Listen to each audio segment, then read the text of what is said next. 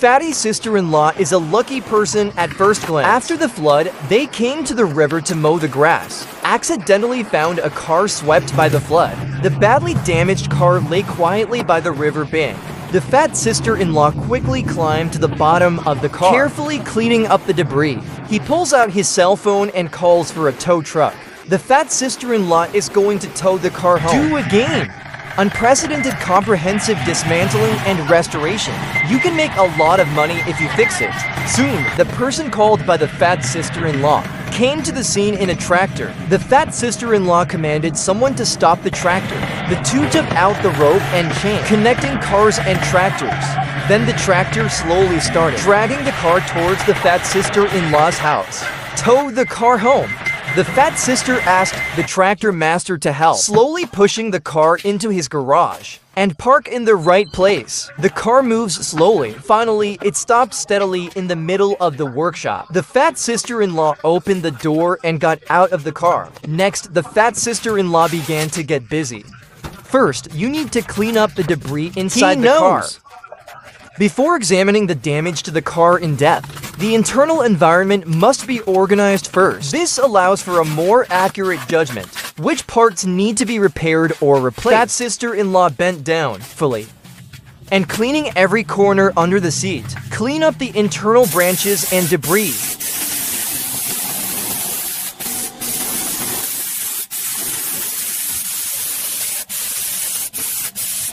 As the cleanup progresses, car interior gradually regained its original neatness and brightness. The fat sister-in-law began to carefully inspect the damage to the car. He popped the hood, examined the various components in the engine, make sure there are no missing damaged or loose parts. Let's follow in the footsteps of the fat sister-in-law. Have a look. How did he take apart and repair the car? The video is a bit long. Please be patient.